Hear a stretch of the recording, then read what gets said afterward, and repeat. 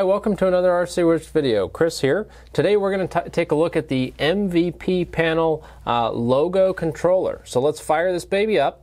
This is the logic controller that's inside of the MVP control panels. So what we're going to show you today is just the basic navigation of the logo controller and kind of just roll through all the different screens and kind of just give you a little bit of insight as to what they mean. So the first screen that we see here, this is the float status indication screen, and we just touch the button to light it back up. And that's especially nice if you're working in the dark.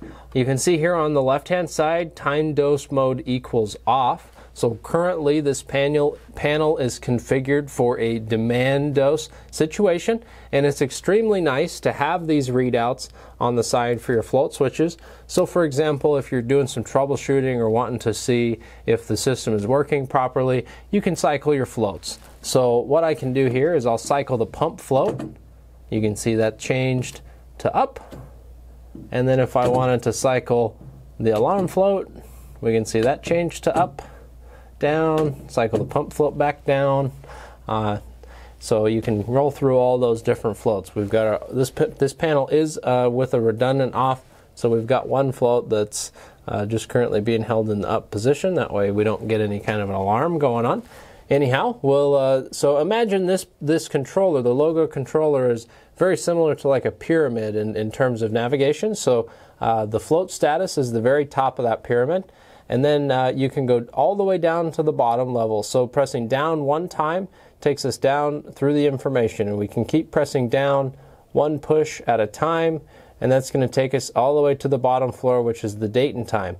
But let's go all the way back up to the top really quickly and kind of just click through these and we'll talk about them. So we've got the pump cycle counter, the pump run time. That's going to keep track of the number of pump cycles in addition to the length of time that the pump is run. High level alarm counter, low level alarm counter. The number of power faults. So every time we cycle this breaker, it's going to keep track of that. Or if there's a power outage.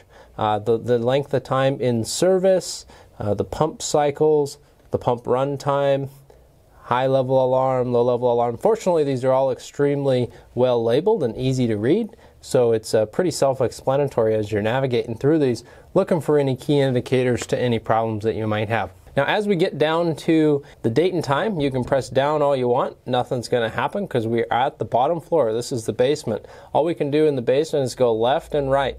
And the left or right will take you through the same sequence of screens. So we've got I on the top left corner up here.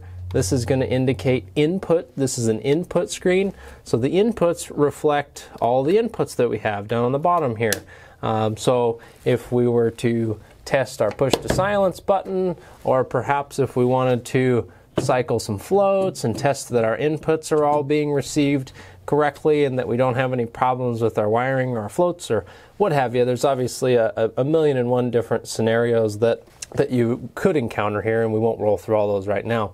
And then we've got the Q, which that's your output screen, and it's a similar situation to the input screen, other than the outputs are on the relay itself or on the logo controller. AI, that's alternate inputs. So if you had a custom controller, had some sort of a time apparatus or something along those lines, you'd be able to use these alternate inputs. But for those of you who need these, you know what they are for, and for everyone else, don't worry about it. So you'll see up here AI for input, AQ for output, and then as we go through, we get to the memory sequence, and those are just a whole bunch of numbers and whatnot. And then this is the end of the road.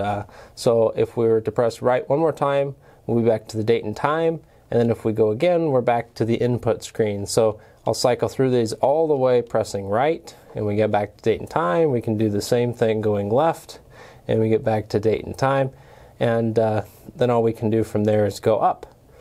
And we can go all the way back up to the top. The other side of the controller is going to be the parameters that you can adjust in terms of changing the way that the panel functions. So from the top, you get down to your date and time. You go all the way down to the bottom to that date and time. Press escape. and you're going to get into the actual programming functionality. The very top option says stop. That does not silence the alarm. That actually just deletes the programming and renders this panel essentially useless. So don't push that one.